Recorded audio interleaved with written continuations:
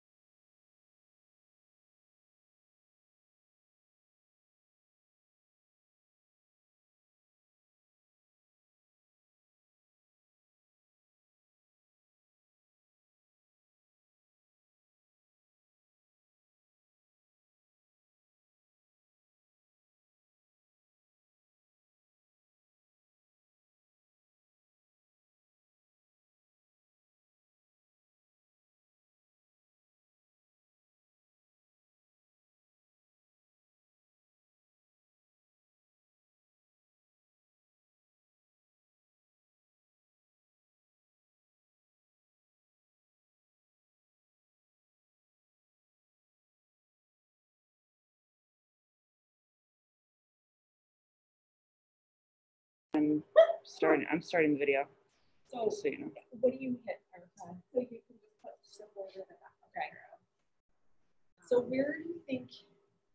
Yeah, so now you can see what everyone else can see. Hey guys. Yep. Yeah, and you can move that mat too if you need it. Hey Doris. Hello, how are you? I'm fine. How are you? Lauren, how are you? Good. Do you guys want yourselves on big view here? Or like that? Either way, I feel like we're close enough. Yeah. Yeah, because I feel like more importantly, we can see that. Yeah. So, Yeah, there you go. do we need to make this bigger or be good? There's a little, it looks like a little bit of a flare. Yeah, you could make it. Can you guys see this? Yep. Yeah? Yeah, that just looks like Yeah. So we have one more? Or should we start? Who else said they were coming? No, I think that's it. I think that's it. Okay. Yep. Okay.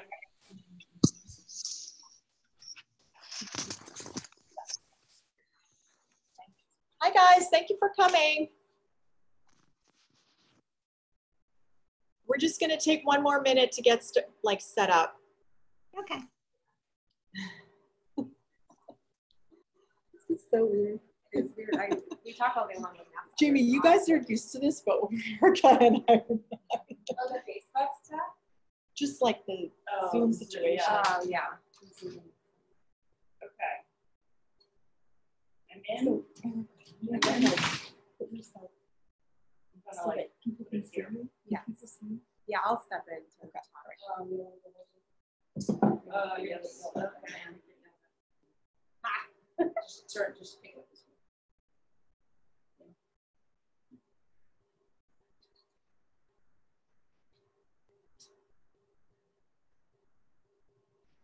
Oh, that is funny, isn't it? We might have to jump side Should to we side, move don't we? this?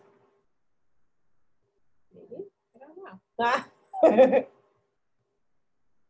Or maybe. I wonder if we slide it back. What do you think?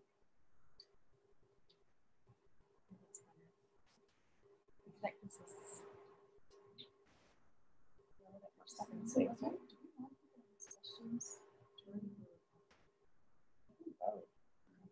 I feel like it's more. Yeah. Okay, you guys are on. Ready? Yep. All right. So, you're talking here too. Oh, Yep, goodness. yep, Okay. yep, too. We got lots of banter. Yep. I'm not. Okay, I'll leave it on. Yeah, you Yeah. can take it off if you want to. I mean, that's you guys, but. Yeah. We'll see. Can you guys hear us okay with our masks on, or does that make it difficult to hear? I can hear you fine. So I'm Erica Johnson, and this is Lisa McDonald. We're both physical therapists at Platinum Physical Therapy in Hopkinton, and are kind of back and forth right now between the Lumber Street office as well as the Resilience location. And we want to talk to you a little bit about what pelvic floor physical therapy is and how it can be beneficial for people throughout their life. And one of the other things I wanted to put out there is to let you know that we are happy to take questions during the presentation, but we'll also take time at the end. So if at any point you have questions or things that happen to come up that you're thinking about, there's a good chance that somebody else has the same question. So feel free to kind of raise your hand or interject however makes sense for you. Sound good? Okay.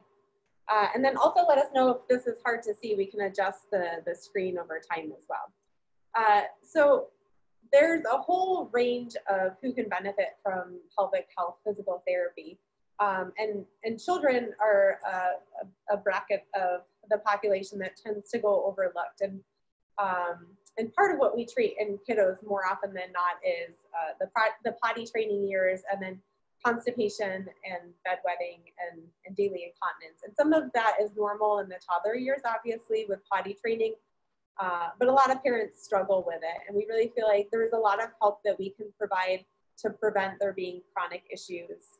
The interesting thing is that we often will treat adults that have a long history of incontinence or bedwetting or constipation that was happening during childhood years and it was never addressed. And so we're hoping to really kind of break some of those patterns as time goes on. And then the other interesting thing to realize is that men and women also struggle with pelvic floor dysfunction on varying levels, and both of them are often undertreated and underdiagnosed. But in women, 25 to 76% of women experience some level of involuntary leakage of urine at some point during their life. 15% have pain with sexual intercourse, and 20% are constipated. I strongly suspect that the constipation percentage is actually really underreported. We find that as we ask more pointed questions that people start to answer yes to things. So if a physician were to ask people, you know, are you constipated? Most people would say no, but if we truly define what constipation is, we start to find that those answers change quite a bit. And then the other thing to realize is that men also have pelvic floor dysfunction. Most commonly, we see men with either pelvic pain, and that really runs the gamut. I've treated teenage male patients. Usually you don't see them until like 18, but some of them have reported pelvic pain dating back to early teenage years. And then we often see urinary incontinence and pelvic pain and erectile dysfunction after a radical prostatectomy. So as physical therapists, we treat kind of the gamut in terms of diagnoses. So we treat stress urinary incontinence, which is leaking of urine with coughing and sneezing or with jumping. And we often hear people in the exercise world talking a lot about this, different athletes, and then the rest of us that are normal Joes that aren't high-end athletes that are, you know, trying to keep up with their kids or grandchildren and trying to do, you know, jumping jacks. Or a lot of parents and grandparents will say, oh, you know, like I jumped on the trampoline with my grandchildren, or I was trying to run across the parking lot to catch my kid and I was having incontinence with that. These are things that happen as we age, but they're not normal side effects of aging. And that's an important thing to realize, that we can help with that. Urge urinary incontinence is when people have a really strong urge to void urine and are rushing to get to the bathroom and they're leaking along the way. We often will hear people say that there are triggers that are associated with this. Like it happens when they're putting the key in the door to get home, or as they're pulling into the driveway, maybe turning on the water to wash their hands after eating, those sorts of things. Fecal incontinence is another diagnosis that we often treat, and that's leaking of stool involuntarily. Constipation, which can be a wide range of just hard stool on a daily basis. And even though you're passing stool on a daily basis, if it's hard lumps of stool, that's abnormal. And it can also be going days and days or weeks on end without having bowel movements. And sometimes that can oscillate for people over time if they're traveling. Pelvic organ prolapse is common after having children, but it's also common with poor mechanics over time. And so that's when people are starting to feel kind of pressure and bulging in the vaginal area, either from the bladder or the uterus or the rectum starting to move out of the vaginal canal. And most people really kind of describe it as having vaginal pressure, but some people will also have pelvic pain, and that is actually the symptom that they're experiencing with that. Vulvodynia, which is pain in the vulvar area, or some people think of like the vulvar area kind of like the lips of the vagina. And sometimes that can come on as a chemical response. So we've had lots of patients who have experienced vulvodynia after using a medication topically, and their tissue has responded, unfortunately, with like burning and pain, and then it won't dissipate after the medication has been removed. And some people, it's more of a nerve irritation that's come on from another injury. Vaginismus, which is pelvic floor muscle spasms, preventing penetration. Some women experience this with their first attempt of sexual intercourse. A lot of women notice it in their early menstruating years when they've tried to use tampons and haven't been able to get them in.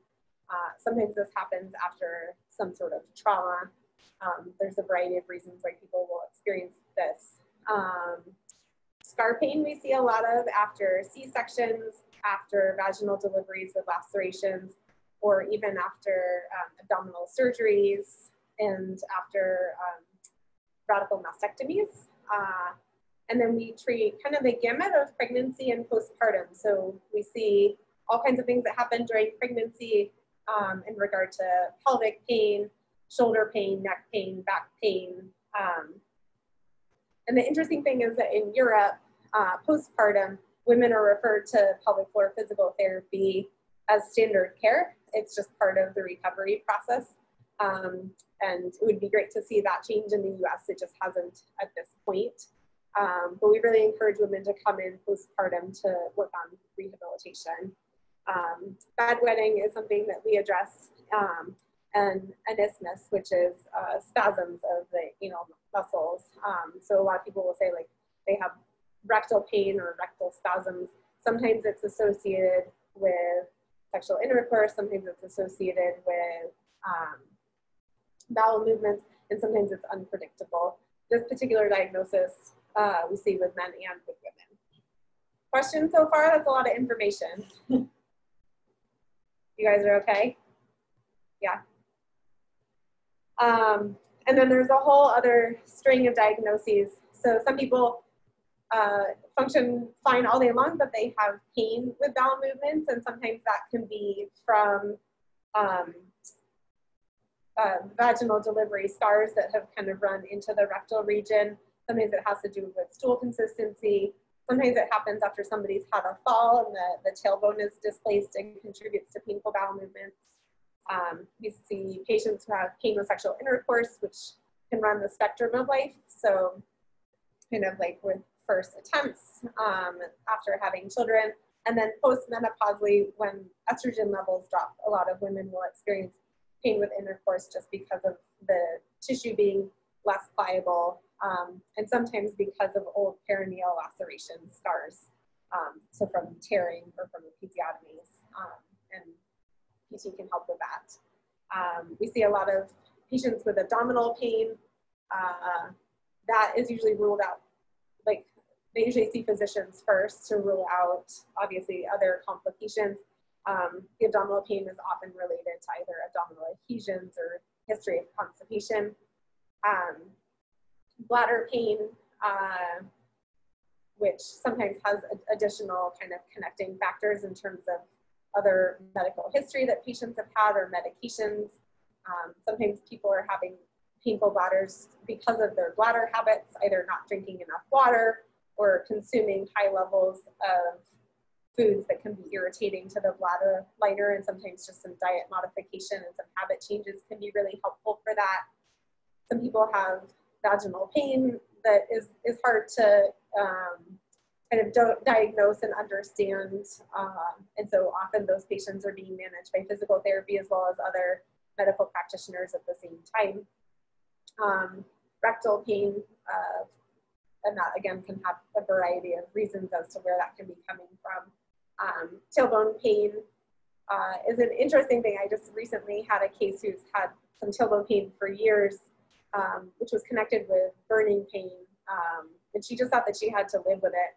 She ironically came in to address some bladder symptoms, and we've been able to resolve the tailbone pain, which has indirectly helped her bladder symptoms as well. So they were interconnected, but she didn't realize the connection between the two. And then general pelvic pain. There's some patients that have kind of global pelvic pain internally and externally, so we can work orthopedically to address strength deficits, mechanics to stabilize the pelvis and make sure that it's moving properly, and then calm down any of the pelvic floor muscle spasms. Okay. Is this where we were transitioning? Yeah, and passing off to Lisa. Yeah. Okay, so you've heard Erica mention several times the pelvic floor, and I'm going to just talk to you a couple minutes about what that is and where it is, so that you guys kind of get just a very basic understanding of this muscle. This muscle is inside of us. We can't see it. So it's a little bit tricky, but if you look at this, this model, it shows that the front of this is a side view. In the front, there's the pubic bone, and then in the back, there's the tailbone. And you can see that this muscle goes from the pubic bone all the way to the tailbone. And it looks like a line on this picture, but in 3D, this pelvic floor is actually a bowl. So if you think of a salad bowl or a bowl that you eat your ice cream in, that bowl is sitting at the base of your pelvis. So it's connected to the front of the pubic bone, it's connected to the back to the tailbone, and then it kind of fans out to the sides to the insides of our hips. So that's where your pelvic floor muscle resides. And it has such important job to do. You know, we often talk about the core. I'm sure you guys have heard people talk about the core. What does that really mean? So the core, and Erica's going to describe it as well, but just to give you the basics, the very bottom of the core is your pelvic floor, right? And the front of your core is your abdominal wall, and then in the back you've got your back muscles, and then at the top we have your diaphragm. And your diaphragm sits kind of at the bottom part of your lungs, in your rib cage.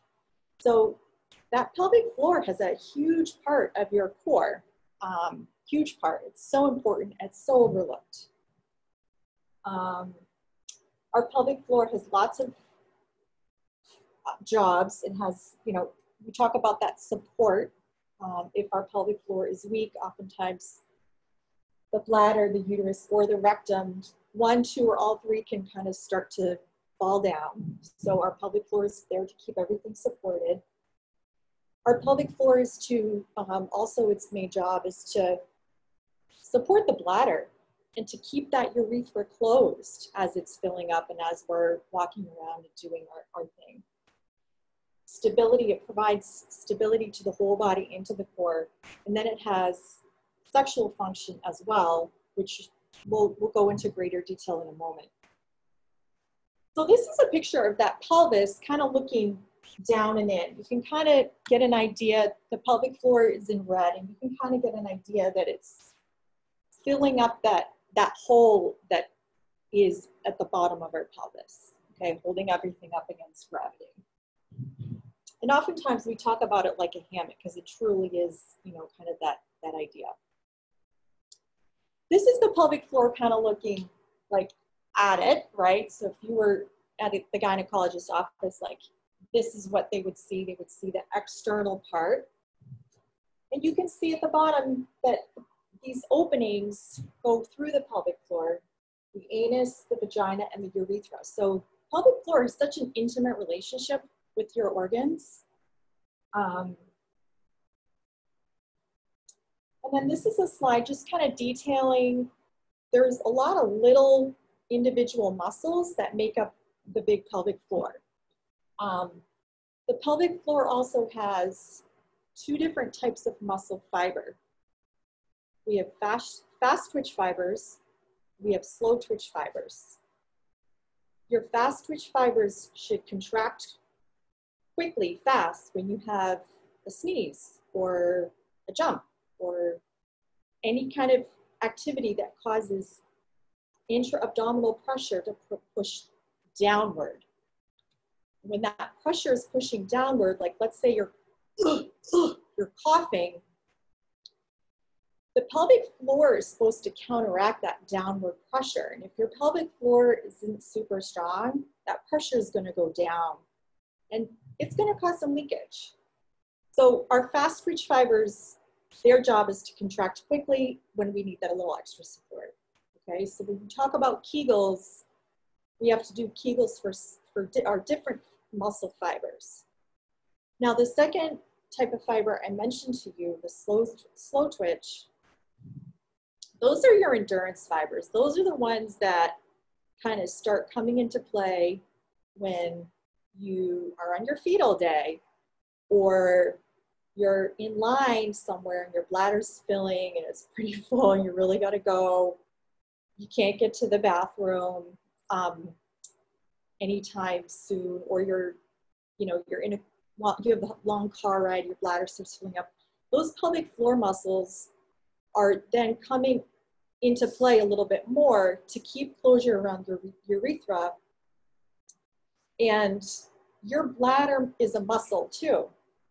So when you sit down to void, your bladder muscle contracts. It's impossible for your bladder to contract and your pelvic floor to contract at the same time. So we call on those endurance fibers, the slow twitch fibers, to squeeze, to kind of calm that pelvic, to calm the bladder, because they can't squeeze at the same time. So if you're start feeling like you're going to go, you know, squeezing that pelvic floor is really good to kind of calm that bladder down. So it's important when we talk about this muscle, just to also understand that there's little different sections of it, and then there's also different types of fibers in it that are really important. Okay, so why don't we know more about this muscle, guys? Well, we don't talk a lot about it because it doesn't move our joints. So we can kind of be oblivious to it, right? It's inside our body. It's in a private part of our body that we don't talk about. And so, you know, that's why Erica and I here to really chat with you about it and kind of demystify it all, because, you know, we don't get enough accurate information out there. So Erica, I'm going to hand it back over to Erica. She's going to talk a little bit more of the function of the pelvic floor. I just want to check in with you guys before I hand it over. You guys still with us? Questions? Are you guys good? Okay. Okay. So in terms of the functions of the pelvic floor has multiple roles, and one of those is maintaining continence. The other is coordinating elimination of urine and stool, and then it has a supportive function for our pelvic organs, and then it creates stability within the pelvis, and it also has a sexual function.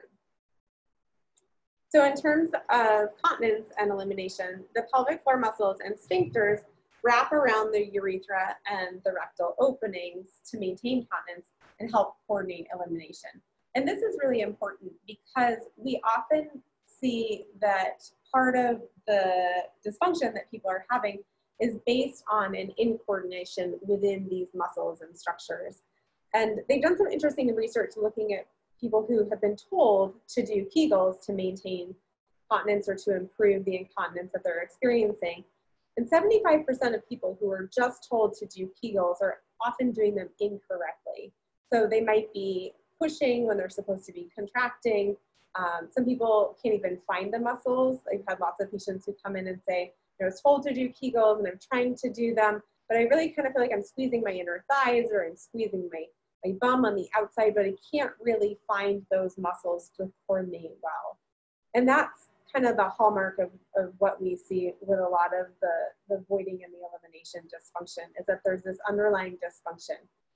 When we're told as a child to contract our bicep or to bend our elbow, we can understand that because we can see it physiologically happening. When somebody's telling you to contract your pelvic floor, it's an area of the body that none of us have had training in, for the most part, unless we've been to physical therapy. And it's hard to understand how to coordinate those muscles and how to have confirmation that you're doing it properly.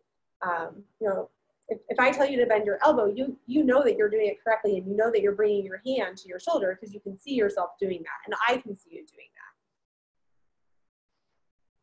that. Another piece of the pelvic floor that's important is its role with stability. And so we hear a lot about core stabilization, and we focus a lot on the abdominal wall and the glutes and the inner thigh muscles and the back muscles. But what we're missing and realizing is that the pelvic floor is the inside of the pelvic bowl, and it creates stability on the underside of the pelvis. And it's just as important as all of the other muscles for supporting and stabilizing us. Fortunately, most of us have strong muscles on the rest of our body to compensate when there's deficits in this region, but it's really important that we really understand how to use the muscles properly for day-to-day life in terms of function.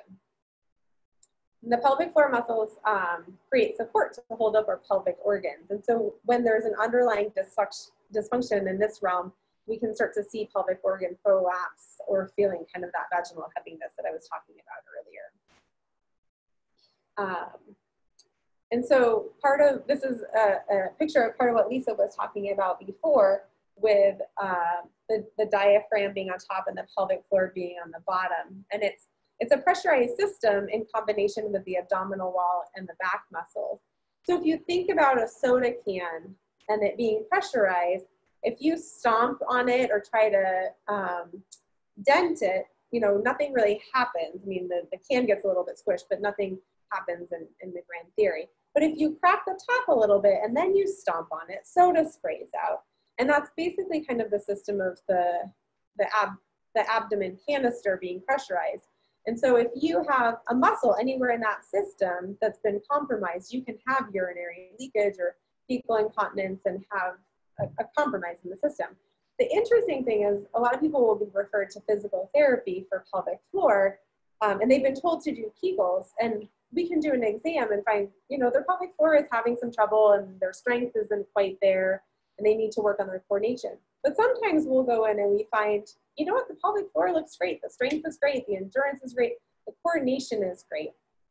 Why are they leaking? And then we'll look at the abdominal wall and go, oh, well, you have a huge separation in the abdominal wall from pregnancy or from some other stress over time, or maybe you've had a bunch of abdominal surgeries and you've got all these scars in your belly. I saw a case a number of years ago that had tons of belly surgeries. And when I looked, her pelvic floor was actually fine. She had great strength, great coordination. She could do all these things. But every time she got up out of a chair, she was having some urinary leakage. And so we worked purely on her abdominal scars from all of her surgeries and worked on belly coordination and strengthening. And all of a sudden her incontinence went away. So it had nothing to do with her pelvic floor directly. Her pelvic floor just couldn't maintain the pressure stabilization within the system because her belly was compromised. And so it's important for us to look at all these things and realize that incontinence isn't always pelvic floor. Sometimes it's other things related. And then the other piece of the pelvic floor is that it has a sexual function. And so the muscles really contract and relax during sexual activity to provide normal sensation for individuals. And if there's some sort of dysfunction within those muscles, then people sometimes will have pain, they might have muscle spasms with orgasm, and then they'll abstain from sexual intercourse. And so working on pelvic floor muscle coordination and normalizing the control can really help to resolve these symptoms for people. On to you. Yep, back to Lisa. So I'm going to chat with you guys about when somebody comes in to our office for an appointment. We spend a lot of time on the evaluation looking at the big picture. Okay, we don't just go straight to the pelvic floor and examine that. We get a global idea of what's happening because there's so many factors that can influence what's happening with the pelvic floor, with your pelvic organs, with the abdominals. So we have you fill out kind of a lengthy health history. Sometimes medications can cause urgency, frequency, such as blood pressure medications, diuretics, certain antidepressants. So we want to kind of identify what's happening due to that. In the health history, we also look at previous surgeries, previous pregnancies. Is someone also dealing with chronic Crohn's or endometriosis? There's a whole gamut of things that people come in with. And then once we get through all the paperwork, we look at your posture. Your posture has a huge influence on how those 4 muscles in that canister work. So if your posture is not optimal, we will definitely work that into a treatment plan so that everything is aligned and biomechanically can work and function at its best, okay? We look at pelvic floor strength, but we also look at the pelvis because on the sides of that pelvic floor, there's some attachments to some internal hip muscles. So we always look at the hips and the low back. But when we do an internal exam, we try to figure out, okay, is your strength you know, 5 is the strongest, 0 is nothing. Where do you guys, where does a person fall on that scale? And can they, is there, does a person have 100% internal sensation, right? Sometimes when when people have had vaginal delivery, there's been sometimes a compromise on the nerves because the nerves can only stretch like 9 to 11% before they start kind of losing some connection. So sometimes people will have diminished sensation, which can make doing the Kegels a little bit more difficult. Then we look at tone. Is your pelvic floor relaxed? Or is it kind of in a tense state? You know, if someone comes in and their pain is one of their big things, sometimes, you know, a big area of the body that most people carry tension in is their shoulders, or they clench their jaw, or they carry the tension in their lower back. But sometimes that tension can build up in the pelvic floor, right? And so we look to see, is someone walking around like semi-clenched? And then if that's the case, the treatment plan is going to try to, you know, relax everything. So we talked about muscle length. How does a person move?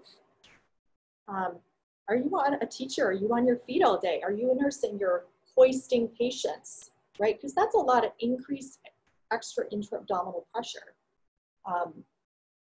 So there are different demands on all of us in our jobs, and doing that day after day after day, weeks, months, years, accumulates sometimes into some wear and tear.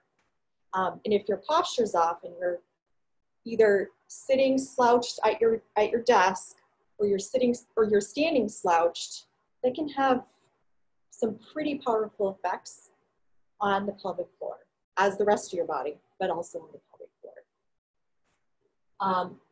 And then your habits. What are your habits in the way you move? Like I said earlier, doing some things repetitively can have kind of a big impact on us.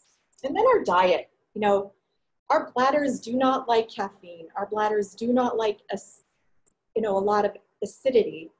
So we look at your fluid intake. We look at your general fiber intake. Because if you're constipated and you're chronically straining and bearing down and pushing down, you're pushing that beautiful bowl, you're kind of like inverting it, right? You're like pushing it downwards. So we don't want you to bear down. Sometimes people will come in and they go, oh yeah, I'm hydrated. And we'll say, okay, like write everything down, bring it in. And they'll be like, oh my God, I'm only drinking 30 ounces of liquid a day and none of it's water. I always carry water. I thought I was drinking all this water. So that can have a big impact on the system as well. So we look at other things, but in general, we try to look at the big picture to identify all the little pieces to set people up for success in, gaining, either overcoming their pain or gaining continence or whatever it is that they're there to see us. I mentioned the posture. When someone is standing in neutral, that bowl is just where it ought to be, okay? But if someone's standing kind of in a sway back, their pelvis is tipped back, their pelvic floor is tipped back. Same if you're standing with a little bit too much of an arch, that pelvic floor is now tipped forward, right? And so a lot of times we'll see runners who don't have the best posture and they go and they run and we fix their posture and then they go for their run and they're able to go for their full 5 miles without having to find a place to squat or without having to withhold water before they go, and run on an empty bladder. So that can have a huge impact. Our posture can have a huge impact on our mechanics with our pelvic organs. Same thing with the sitting and the slouching. There's different mechanics, without getting too detailed in each thing, there's different mechanics that we use when we walk, when we run. It's not just when we stand still and like, oh, do I have good posture? It's also the way you move and use your body. Okay, so during the exam, when we test your pelvic floor strength, one of the main things that I would say that people do is they hold their breath when they try to Kegel. And it's because they're concentrating and it's because they're weak. So they're really trying to muster up energy to do that. But that holding of the breath actually creates downward pressure onto the pelvic floor. And we want that pelvic floor up and in. We don't want to be pushing down with holding our breath. So when Erica mentioned the coordination, this is one of the huge things that we work on. And that's something that we get an idea of during the evaluation so that we can figure out how much time do we need to spend on this during treatment session. And when Erica mentioned, like, you know, this, I think it was like 63% of people who do Kegels with verbal instruction do them incorrectly. This is one of the big reasons why. We good? Yeah, someone just here. Okay. So another thing that we look at during our evaluation is how are people breathing? And why is that important? Well, a lot of us are breathing only up here. We're breathing in our upper and our middle lobes of our lungs. You know, we're kind of just shallow breathers. We don't take nice, deep diaphragmatic breaths all day long because a lot of us are living in a very fast-paced schedule.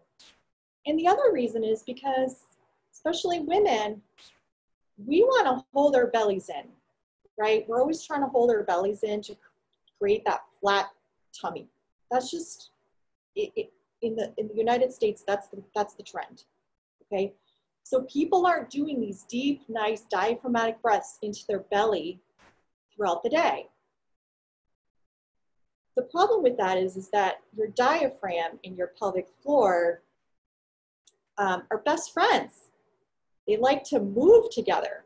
So when you take a big, nice, deep breath, your diaphragm goes down and your pelvic floor moves a little bit down, and you exhale and they go back up. And they move together, okay? When you're not moving your breath like that, that pelvic floor can get very stiff.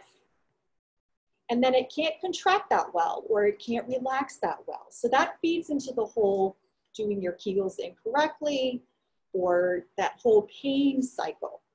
So we like to work on breath a lot in our practice because it just helps everything work together. And we find that most people, when we say, breathe into your belly, take a breath, take a nice deep breath, and they'll go like this. I'm like, you just moved your shoulders. Your belly didn't go out at all. So we spend a lot of time on that. I'm still going, right? Yeah. So treatment, we're keep going with the treatment once we've done the evaluation. One of the ways that we can help you guys strengthen your pelvic floor, access your pelvic floor, if you feel like you can't contract it on your own, or you're getting such a small contraction, but you're really not sure, biofeedback is a great tool.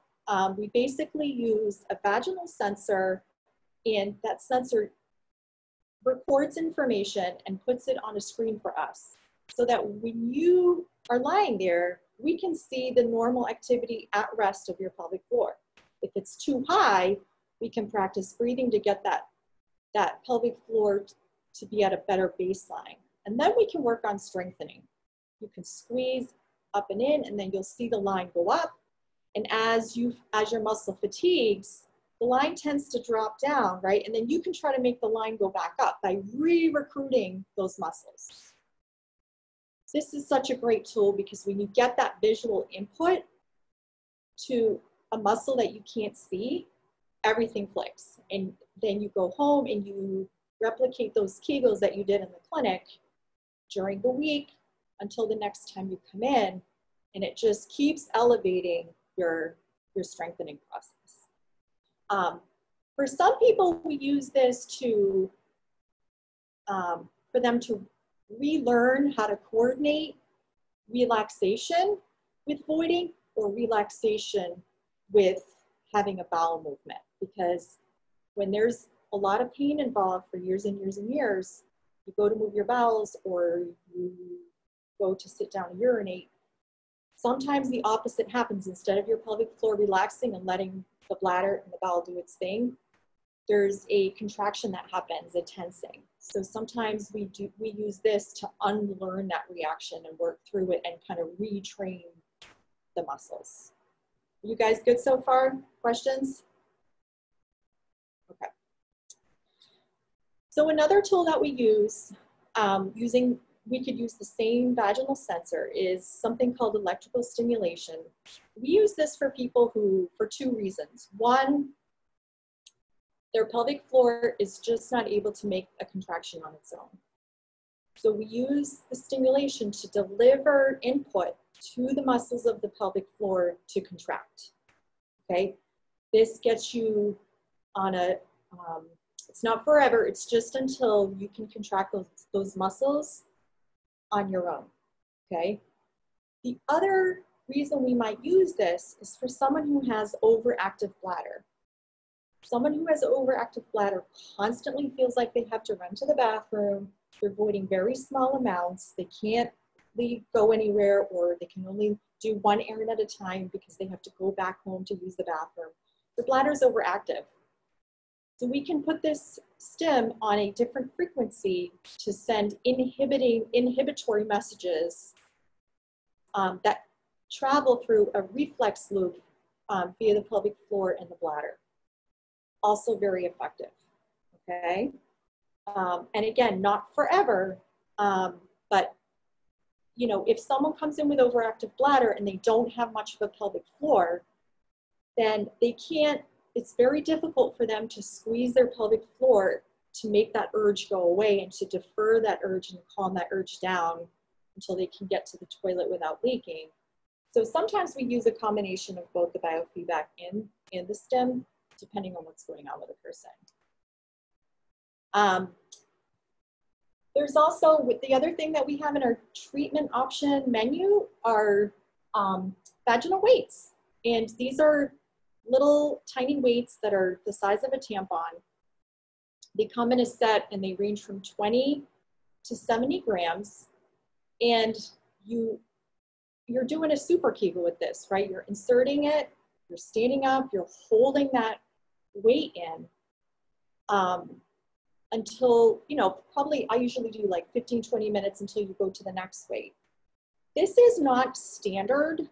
This is usually for women who need to super strengthen their pelvic floor because they are marathon runners, or they lift a lot of weights, or they come to resilience and they're doing lots of jumping. Jumping is a very demanding activity, right? Because we land and all that intra-abdominal pressure goes downward. So we use this for people who really are interested in super strengthening their pelvic floor because their demands on their body are more than the average person. And then we do functional training. We have a lot of moms who are lifting their babies and their toddlers and vacuum cleaners and laundry and groceries. They're lifting all day long.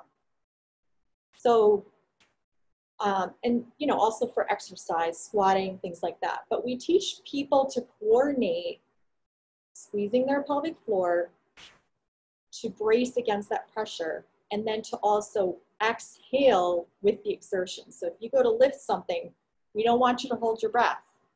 We want you to squeeze your pelvic floor and exhale, breathe out, so you have support and you don't have that downward pressure of holding your breath. Because remember, now now you've got a child or something else. You know, there's a lot of Amazon drivers out there. I see a lot of women lifting the heavy boxes. So a lot of us are doing lifting on a regular basis. So we go into the gym, we work on functional training tailored to what your needs are. And then we do, for people who need it, people who have scar tissue or adhesions or internal tightness that needs to be massaged out or needs to be manually stretched or released, or if there's trigger points that we need to deactivate, we will do hands-on manual therapy, internally, externally, whatever is required to get to reset our tissue, to reset the tissues so they can function without pain. We also talk about behavioral modifications, cutting back on coffee if, you know, we're switching to decaf, increasing your fiber intake. We do bladder diary with people, and oftentimes when we do that, people realize, a lot of people know they go to the bathroom all the time too much, but some people don't. So when we do the diary, people will go, well, I only went to the bathroom this time because I was going out, and I just wanted to be sure, or, you know, things like that. So sometimes people are running to the bathroom too much. And over time, when that can kind of shrink our bladder capacity a bit. And then we've kind of created this like, oh, well, now you can only hold 12 ounces instead of 16 or 20 ounces in the bladder, right? Because our body adapts. So sometimes we have to put people on a schedule, or sometimes we have to say, okay, like, try to not go to the bathroom if it's been less than an hour, or whatever it is for that person. So we do behavioral modifications. We are not dietitians.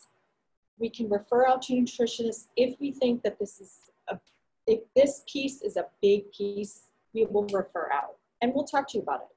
We'll say, you know, this is a big part of what's happening here. But all right, questions? Not yet? You guys are good. Okay.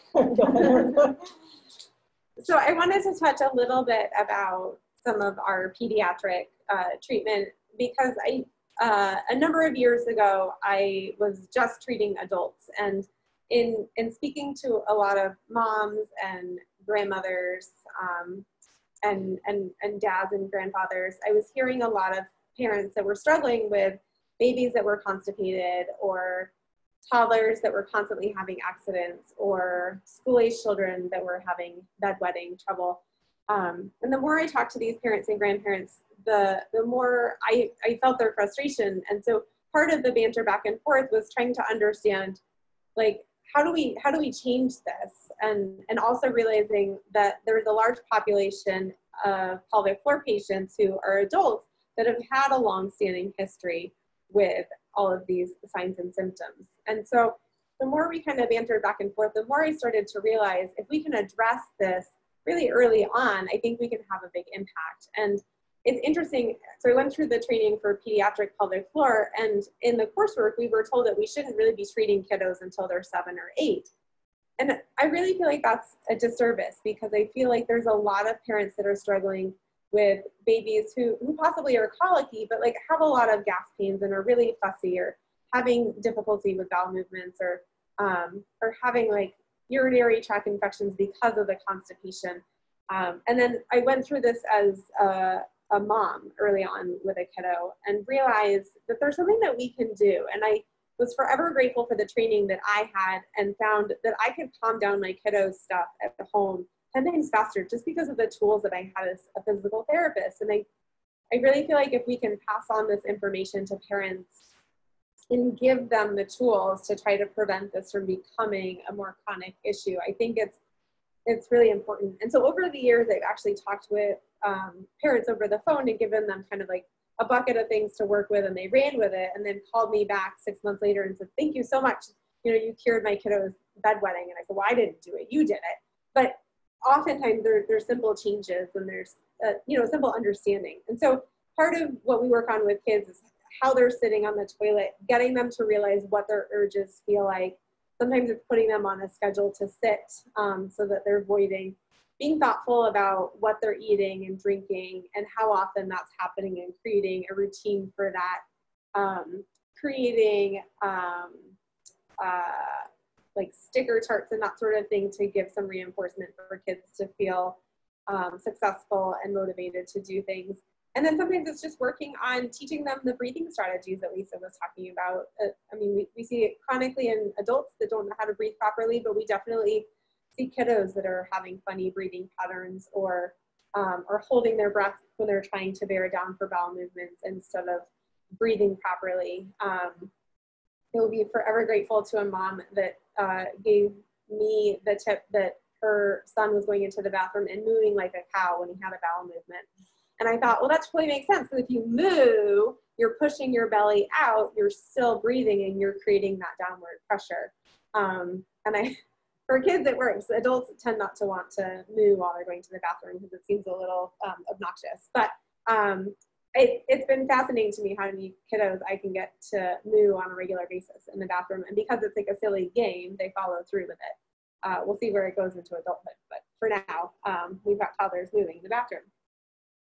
So that is a wrap. We are happy to take questions here.